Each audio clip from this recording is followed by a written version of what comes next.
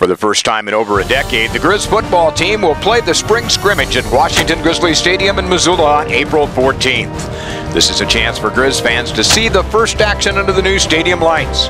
Tickets are just $5. The proceeds from this event will be matched by the GSA to help fund facility improvements. The GSA tailgate will begin at 4 p.m. The scrimmage will start at 6. See the new lights, help set a spring game attendance record, and support the Grizzly athletic facility improvements.